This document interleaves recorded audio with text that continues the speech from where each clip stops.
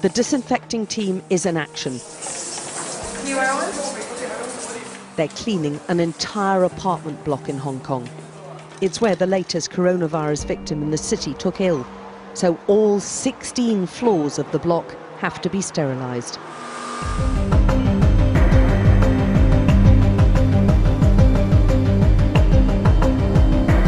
Health emergency. The new case confirmed in Boston, and word now that the Department of Defense will be providing quarantine facilities if needed. The coronavirus death toll rising. This as there are now more than 12,000 cases confirmed worldwide. The Trump administration declaring a public health emergency. All this expected to have a major effect on businesses worldwide. Apple announcing today it is closing all of its stores and corporate offices in China. And beginning tomorrow, U.S. citizens who have traveled to the affected region in the last 14 days will be subject to mandatory quarantines. Meet the virus hunters, a team of Thai scientists who identify emerging diseases. But since January, they've had one mission: to help the government detect the new coronavirus. They've already cut the results waiting time down from almost 2 days to just 3 hours. The early detection and the fast reporting the result not just good only for the patient. It's good also good for the government. So if it is positive, they can find the other contacts to not make the disease spread. 1,500 specimens have already been analysed here. That includes repeat screening of patients and any of their possible contacts. First, the virus is killed and the DNA is extracted. That's then separated into containers so it can be tested to prove if it's coronavirus or not. Nearly 200 Americans on this flight already quarantined tonight in Riverside, California. Tonight, the latest battle to contain the coronavirus being fought in Massachusetts. It seems to be an isolated incident, an isolated case. We're going to be making sure monitoring it all day long. The patient, a student at UMass Boston who traveled to Wuhan, China, arriving at Logan Airport January 29th. He's now at home in isolation. The latest case bringing the confirmed number of people infected with coronavirus in the U.S. to 8 across 5 states. Tonight, New York announcing it is one of 37 states looking into possible, still unconfirmed cases. U.S. officials declaring a public health emergency. It is likely that we will continue to see more cases in the United States in the coming days and weeks, including some limited person-to-person transmission. Starting tomorrow, any foreign national who traveled to China in the last 14 days will be banned from setting foot on U.S. soil. They check everybody's temperature and make sure you're not having fever. Tonight, the U.S. military says if needed, it is ready to provide quarantine housing for up to 1,000 evacuees at bases in Colorado, California, and Texas. 195 Americans flown out of Wuhan this week will spend at least 2 weeks quarantined on a military base east of Los Angeles, closely watched for symptoms. Just kind of making the best of it while we're out here and trying to keep a positive attitude. The ripple effects of the virus now infecting the economy, with markets plunging and companies like Apple, Starbucks, for now closing their doors in China, and United, American, and Delta Airlines canceling all China flights. But despite nearly 260 reported deaths in China, there are no fatalities in the U.S., and health experts say the risk to the general public is low. 4 new cases of the disease, including 2 healthcare workers who tested positive for the virus, and a medical centre in Brighton on the south coast of England is now closed. Overall, there are 8 confirmed cases in the UK.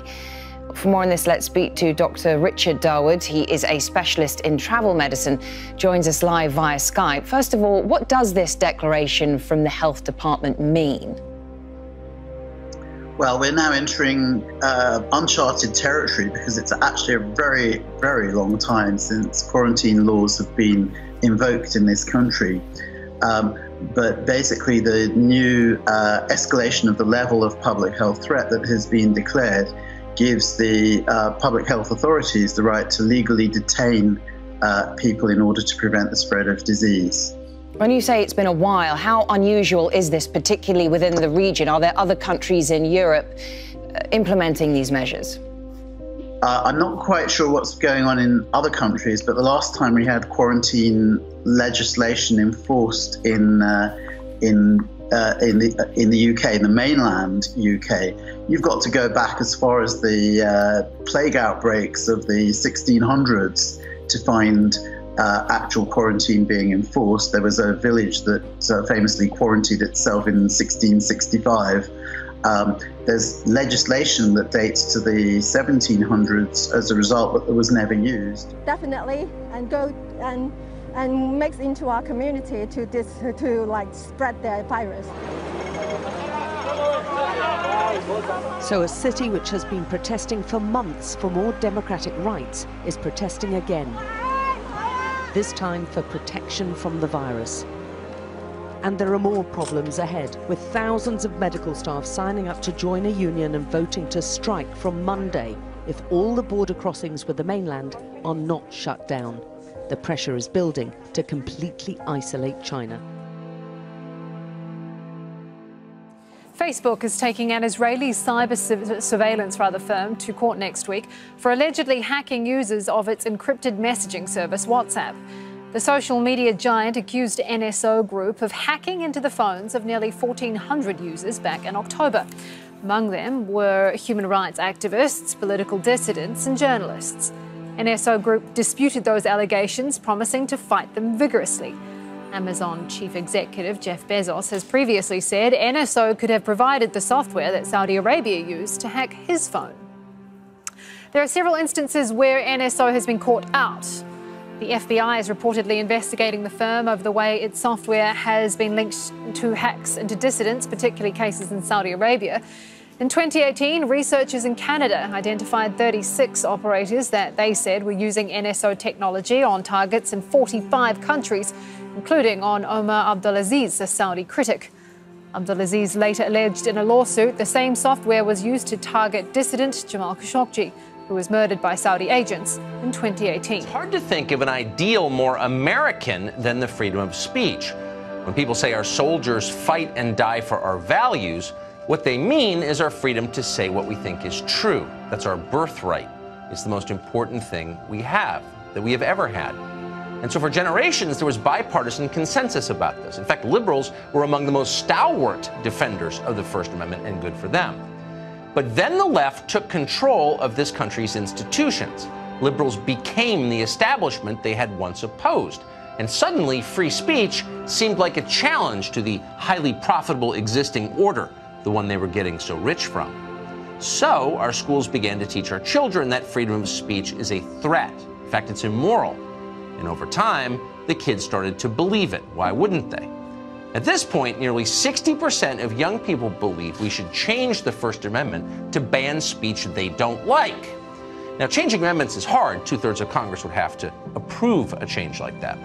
But on campuses, many students aren't waiting for Congress to act. They've decided to impose censorship right now.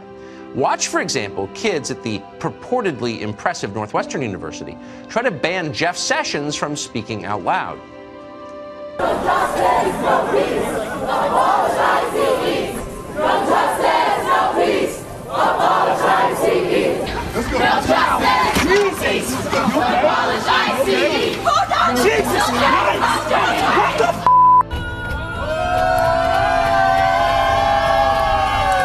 Jennifer, what do you think? How much responsibility does Twitter bear here? Well, I think we're seeing that the election in particular has highlighted and amplified how impactful social media is having, whether it's Twitter or Facebook. And so I think all of these private organizations, and we have to emphasize that these are private organizations. They aren't subject to First Amendment coverage. They're not subject to common carrier rules. But how they think about their impact requires them to reflect on what that looks like, even if it's a small percentage of that today, how that will change over time, and what kind of tools that they can use to on a non-arbitrary basis, manage fake news or harassment or aggression through their sites is something that they need to be taking a look at, and I suspect they will. Rolls-Royce only built expensive cars and jet engines. Think again. The company is now jumping into the nuclear power industry. Rolls-Royce is perhaps best known for its swanky cars and as a symbol of the lifestyle of the rich and famous. But the company also builds jet engines and is now jumping in on the nuclear energy sector. Rolls-Royce has plans to install what are called SMRs, or small modular reactors, in the United Kingdom to replace decommissioned reactors. The UK has 15 nuclear reactors now, but half will be retired by the year 2025. SMRs are so small, they can be assembled in factories and transported by truck, train, even barge.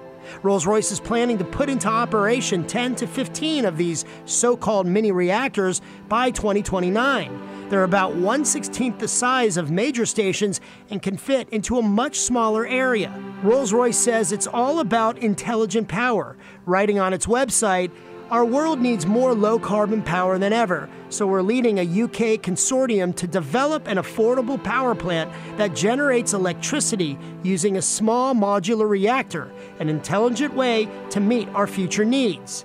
But critics of nuclear power say the UK should continue to add more renewable power capacity instead of nuclear energy. And there's a similar battle underway here in the United States over the future use of these mini reactors. The U.S. Department of Energy describes advanced SMRs as, quote, "a key part of the department's goal to develop safe, clean, and affordable nuclear power options." Not everyone is convinced.